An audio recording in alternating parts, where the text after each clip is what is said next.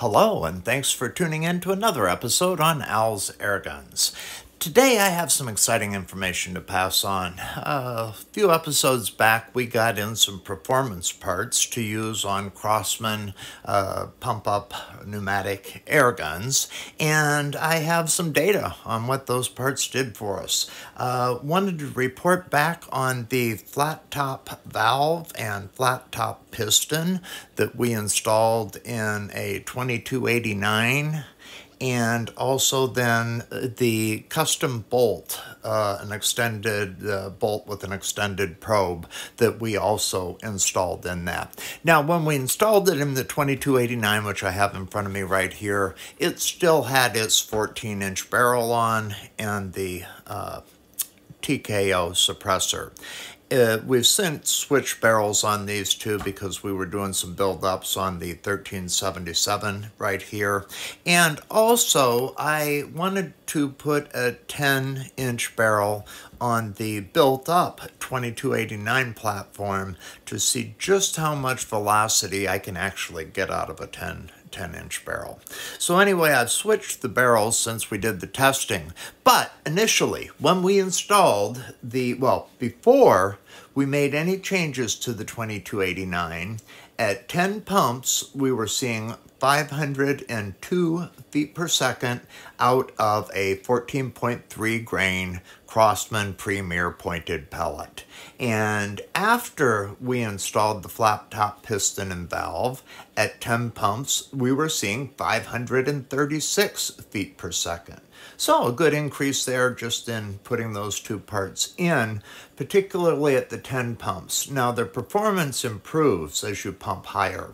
At 15 pumps, before any changes, we were getting a velocity of 556 feet per second. After installing the flat-top piston, we got 592 feet per second.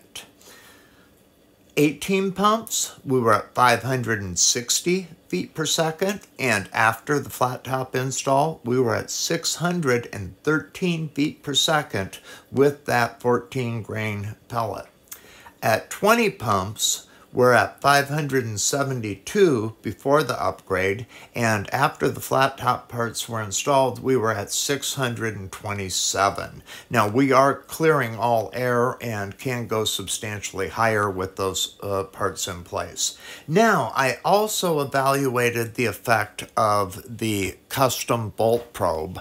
Here is the extended probe that I had made and sent in. It's about 1/8 of an inch longer than the standard probe, and pushes it just a little further into the chamber, into the barrel.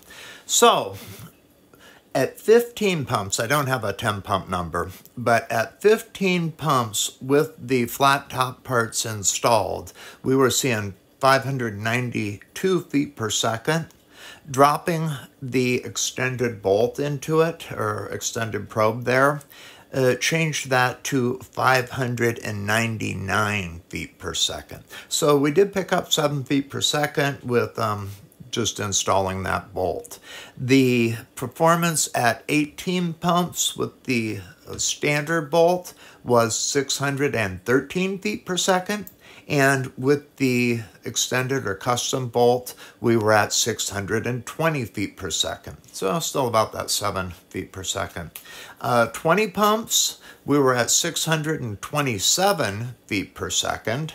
And with the extended bolt in place, we were at 631 feet per second.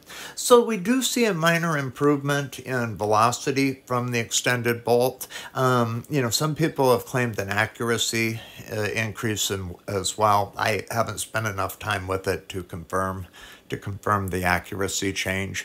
But I did want to pass along the improvements. They were substantial. The installation was very straightforward, and yeah, all in all, I'm a big fan of the flat top piston and valve. Also, if you can afford it, if you're doing it for aesthetics or anything along that line, I'd go ahead with the extended bolt probe too. Personally, I want to try one of the hollow bolt probes next, and wanted to take another look at another flat top piston that had been recommended to me.